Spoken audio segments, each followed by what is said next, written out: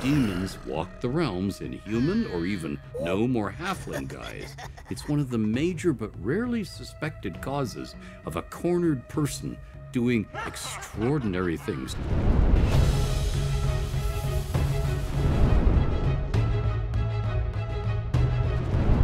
It is time for a new lore video. Welcome back, folks, to another Realms lore video. I am here with Ed Greenwood, the original creator of the Forgotten Realms.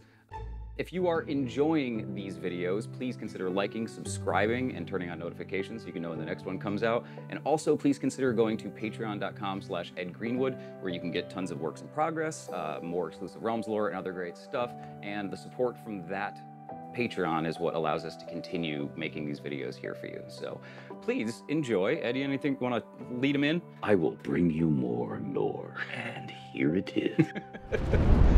Binding demons Gnar style. Compelling demons, as opposed to entering into pacts with them, is a dangerous business. Most folk in the realms do it through the right arcane or divine spells, precisely and carefully worded. There are summoning spells that provide precarious and temporary control of demons, and there are banishments.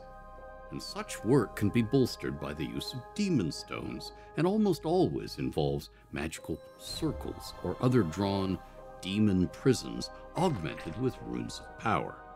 There's at least one other way of compelling demons. Its particulars little known today, but it was once popular enough that it anchored an entire human empire, and that is demon binding.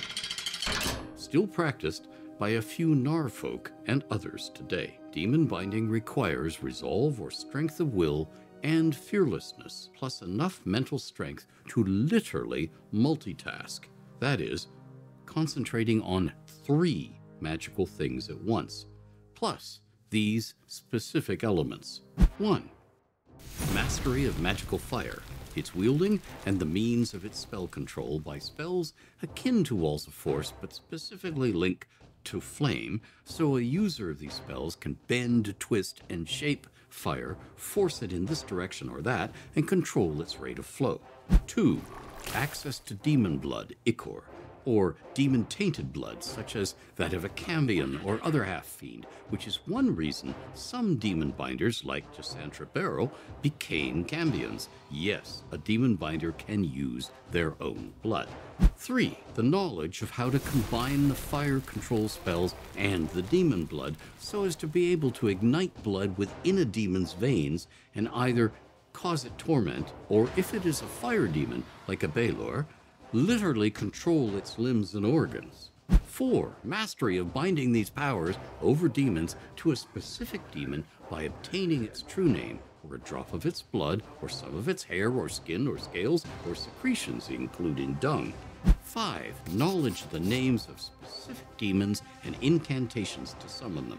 6. A good working knowledge of and ability to speak Abyssal. 7. Relevant detailed knowledge of the Abyss and adjacent planes. 8. Detailed knowledge of demons and their reactions, tells, so the binder can sense demonic deceit. As referenced on page 39 of the Grand History of the Realms, in -1015 DR, the Gnar chieftain Thyros sent his tribe into the Realmspeak in search of better game and plants that could be farmed as opposed to foraging wild growth, and there discovered the ruins of Narathmalt, a city of Ilthir, a Dawn Ages and first flowering realm of dark elves that was destroyed after the descent of the Drow. The Gnars found many secrets of demonic lore in sealed chambers deep beneath its shattered towers, and soon abandoned their gods to turn to venerating the demon lords and princes. And those demons answered their prayers and began to scheme as to how to use these mortals to expand their reach into Toril. One way in which Gnars could become demon binders was to be tutored by a demon, usually through a pact that enslaved the Gnar for a set period of time, and then to have demonic contact, which could be sex with a demon, or by allowing an imp or a quasit to literally eat their way into the Gnar's body, heal the entry wound, and abide within this host body for a month. draining it of some vitality, mingling the Gnar and the imp or Quasit blood thoroughly, and having continued mental contact throughout this time of symbiosis, during which the imp Quasit could strongly influence the Gnar by goading their emotions. By this contact, the Gnar always gains the ability to speak Abyssal, a very good sense of when a demon is deceiving and when it is withholding vital information, and deep and thorough lore about the Abyss and adjacent planes. The Gnar may also go insane or lose much of their sanity and self-control, and almost always experiences permanent mood and personality changes. This way to demon binding is still practiced to this day. A careful demon binder can survive long enough to become a local kingpin in the Wilderlands, controlling and dominating lesser creatures to patrol, forage, and guard a domain that enables the demon binder to enjoy a good life, though they will have to be addled or distracted indeed not to notice that the demons they seek to control are increasingly controlling them. A typical demonic aim is to recruit or gain influence over merchants and adventurers who travel widely, so as to extend demonic surveillance and influence into settled areas of the realms. Every demon sees their own silent army, network of spies, dupes, and purportedly loyal agents operating in Toril as their means of growing in personal power, and by the right rituals enacted by mortals loyal to them, climbing the ranks of demonkind, literally becoming types of demons who have greater power and status. So a Dretch can be reborn as a Rutterkin, Barlgura, or Belazal.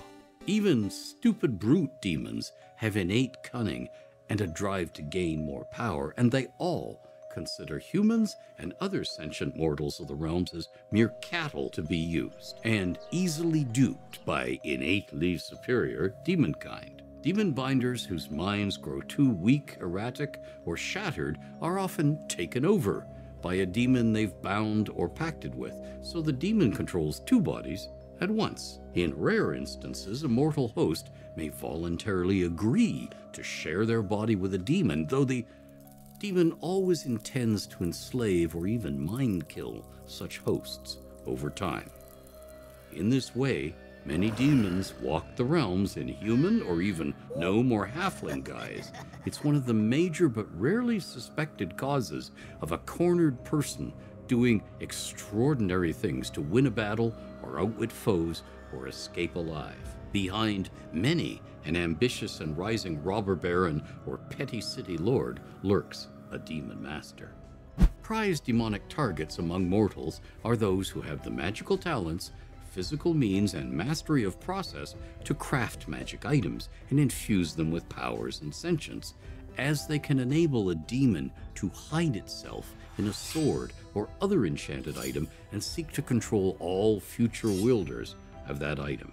Greater demons often master the mental tricks of possessing and controlling multiple bodies at once, as opposed to putting one body into sleep, torpor, or stasis, while they concentrate on living as another, and can simultaneously see and hear through several influenced or controlled mortals at once.